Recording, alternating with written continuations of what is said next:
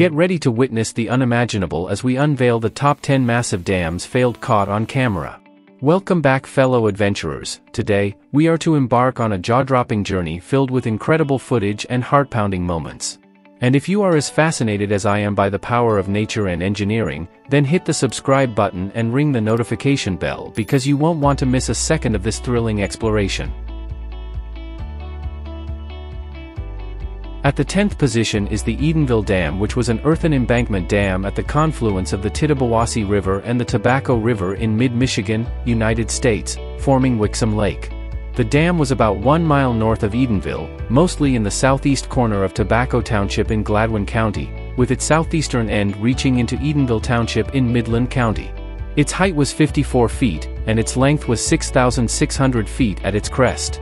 The dam was built in 1924 for hydroelectric power and flood control. The dam was equipped with two 2.4 megawatts turbines capable of generating 4.8 megawatts of electricity in total. The dam was owned and operated by Boyce Hydropower, a company based in Edenville, which also owned 3 other hydroelectric facilities on the Tittabawassee, the Secord, Smallwood, and Sanford dams. On May 19, 2020, the Edenville Dam failed due to heavy rains and flooding. The failure of the dam caused the release of approximately 1 billion gallons of water, which quickly overwhelmed the Sanford Dam downstream. The flooding caused widespread damage in Midland and Saginaw counties, displacing thousands of residents. An independent forensic team investigated the failure of the Edenville Dam and released a report in September 2021. The report concluded that the dam failure was caused by a combination of factors, including the dam was built on weak soil that was prone to liquefaction. The dam was not properly maintained, and there were significant cracks and erosion in the embankment. The dam was overtopped by the floodwaters, which caused the embankment to fail. Number 9. Brumadinho Dam. It is a tailings dam located in Brumadinho, Minas Gerais, Brazil. It was owned by the mining company Vale, which was also involved in the Mariana Dam disaster of 2015. The Brumadinho Dam disaster occurred on January 25, 2019 when the dam failed, releasing a mudflow that engulfed the mine's headquarters, including a cafeteria during lunchtime, along with houses, farms, inns, and roads downstream. The mudflow killed 270 people and injured 112. The collapse of the Brumadinho Dam was caused by a combination of factors, including the dam being built on weak soil that was prone to liquefaction. The dam was overtopped by the floodwaters, which caused the embankment to fail. The Brumadinho Dam disaster was a major environmental and human tragedy. It has raised serious concerns about the safety of tailings dams in Brazil and around the world. Number 8. Dalaganga Dam. This was a concrete face rock and earthfill embankment dam on the Dalaganga River in Dharchula, Pithoragarh district, Uttarakhand, India. It was a run-of-the-river dam, meaning that it did not store water. The dam was built to generate hydroelectric power. The Dalaganga Dam was built in 2000 and had a height of 56 meters, 184 feet, a length of 315 meters, and a thickness of 1 meter. It had a reservoir capacity of 8 kilometer cubes. The dam generated 280 megawatts of hydroelectricity. The Dalaganga Dam was destroyed in the 2021 Uttarakhand flood. The flood was caused by a combination of factors, including a glacier collapse and heavy rains. The floodwaters destroyed the dam and caused widespread damage and loss of life. The Dalaganga Dam was a major infrastructure asset for the region. The dam provided hydroelectric power and irrigation water to the region. The dam also helped to control flooding. The destruction of the dam is a major setback for the region. The Dalaganga Dam was well designed and constructed. However, it was located in a seismically active region. The 2021 Uttarakhand flood was a rare and extreme event. The dam was not designed to withstand such an event.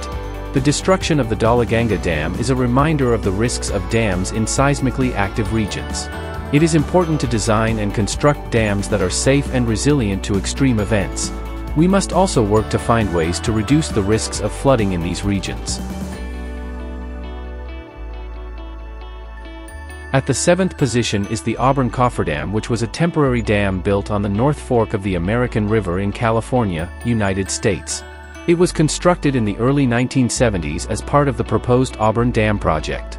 The dam was designed to divert the river around the construction site of the main dam. The Auburn Cofferdam was an earthen dam about 265 feet high and 1,600 feet long. It was constructed using sheet piling, which is a type of piling made of steel or concrete that is driven into the ground to form a watertight barrier. The Auburn Cofferdam was completed in 1975. However, the Auburn Dam project was ultimately cancelled in 1983 due to environmental concerns. The cofferdam was left in place and is now a popular hiking and fishing destination. In February 1986, the Auburn Cofferdam suffered a partial collapse due to heavy rains. The collapse caused about 125,000 cubic feet of water to escape, but there were no injuries or property damage. The Auburn Cofferdam is a reminder of the challenges of building dams in California. The state is prone to earthquakes and heavy rains, which can put dams at risk. The collapse of the Auburn Cofferdam also highlights the importance of regular inspection and maintenance of dams. The Auburn Cofferdam collapse was a serious incident, but it did not cause any major damage. The lessons learned from the collapse will help to make dams safer in the future. Number 6. Ajka Dam. It was a tailings dam located in Ajka, Veszprém County, Hungary. It was owned by the MAL Hungarian alumina plant, which used it to store red mud, a waste product from the production of alumina. The Ajka Dam collapsed on October 4, 2010, releasing approximately 1 million cubic meters, 35 million cubic feet, of red mud. The mudflow engulfed the village of Kalantar and the town of Devexer, killing 10 people and injuring 150. About 40 square kilometers, 15 square miles, of land were initially affected. The Ajka Dam collapse was a major environmental and human tragedy. It has raised serious concerns about the safety of tailings dams around the world. In the aftermath of the disaster, the Hungarian government ordered the closure of all tailings dams in the country. The MAL Hungarian alumina plant was also fined heavily and has pledged to improve its safety practices. The Ajka Dam collapse is a reminder of the dangers of tailings dams. It is important to ensure that these dams are properly maintained and that they are not built in areas that are prone to liquefaction or flooding. We must also work to find safer ways to store mining waste. Breaking into the top 5, the Leshan Giant Buddha, which is a carved stone statue of Maitreya Buddha located in Leshan, Sichuan Province, China. It is the largest stone Buddha statue in the world, standing 71 meters, 233 feet, tall and 28 meters, 92 feet, wide. The statue was built over 90 years, from 713 to 803 after the death of Christ, and was carved out of a cliff face overlooking the confluence of the Min River, Qingyi River, and Dadu River. Leshan Giant Buddha was built as a way to calm the turbulent waters of the rivers and protect the local people from flooding. The statue is said to have been so effective that the waters of the rivers became calm and the area was spared from flooding. The Leshan Giant Buddha is a UNESCO World Heritage Site and is one of the most popular tourist attractions in China. The statue is also a sacred site for Buddhists and is a place of pilgrimage for many people. In recent years, the Leshan Giant Buddha has been threatened by flooding. The statue is located in a low-lying area and is vulnerable to the rising waters of the rivers. In 2020, the statue was flooded up to its toes for the first time since 1949. The Chinese government has taken steps to protect the Leshan Giant Buddha from flooding. A flood control project has been built around the statue and the water level of the rivers has been regulated. The statue is also being monitored by experts to ensure its safety.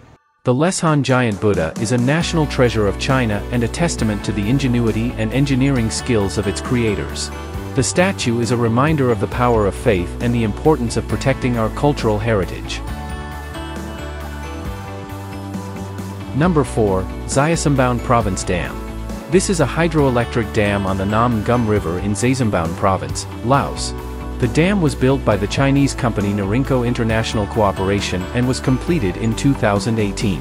The Xayasumbound Province Dam is a 100-meter high earth-filled dam with a reservoir capacity of 1.7 billion cubic meters.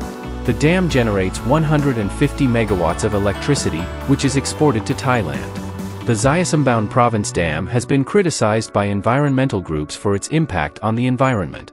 The dam has flooded a large area of forest and displaced thousands of people. The dam has also been blamed for causing water shortages downstream. In 2017, the Xayasambon Province Dam was one of several dams in Laos that were affected by heavy rains. The dam was overtopped and released a large amount of water, which caused flooding downstream. The flooding damaged homes and infrastructure and displaced thousands of people. The Xayasambon Province Dam is a controversial project.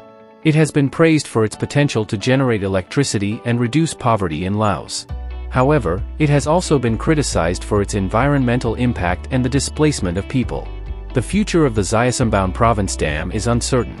The dam is facing increasing scrutiny from environmental groups, and the Laotian government is considering its future.